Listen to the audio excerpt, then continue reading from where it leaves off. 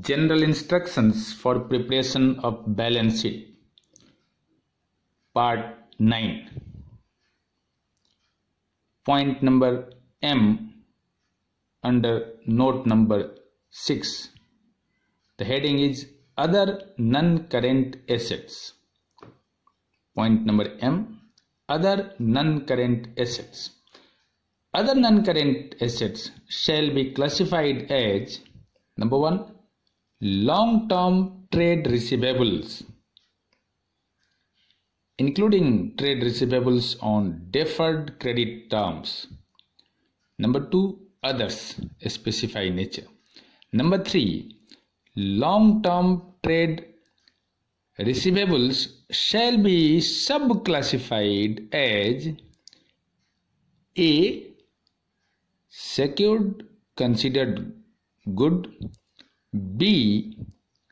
Unsecured considered good, C. Doubtful. Now, allowance for bad and doubtful debts shall be disclosed under the relevant heads separately.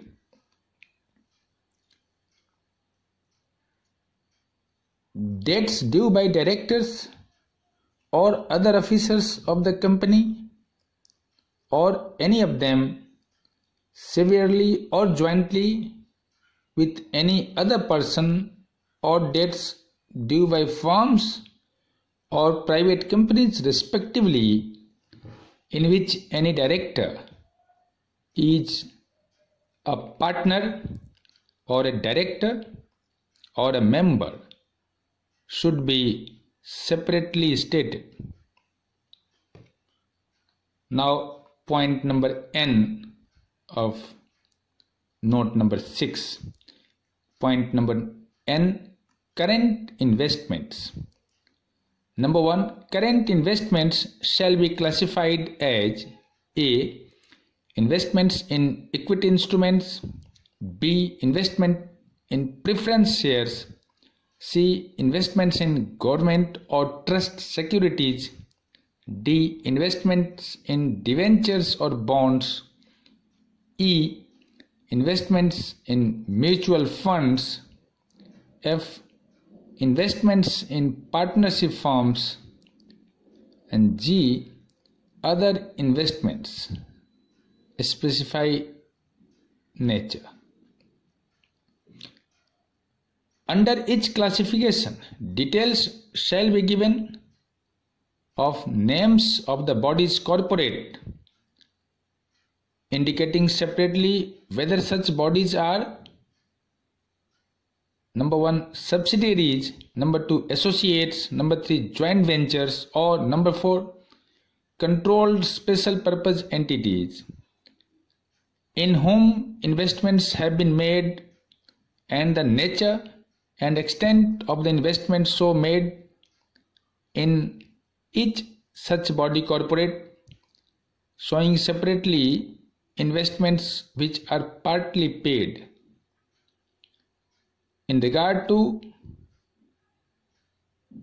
investments in the capital of partnership firms, the names of the firms with the names of all the partners, total capital, and the share of each partner shall be given. Now, point number 2. The following shall also be disclosed. A. The basis of valuation of individual investments. B. Aggregate amount of quoted investments and market value thereof. C. Aggregate amount of unquoted investments. D. Aggregate provision made for diminution in value of investments.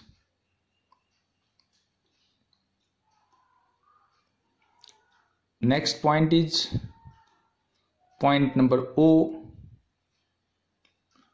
inventories. Point number O of note number 6, inventories. Number 1. Inventories shall be classified as A.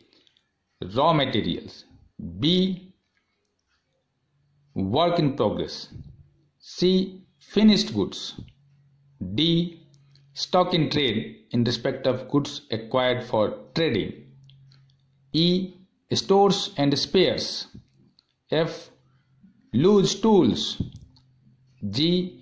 Others. Specify nature. Number 2.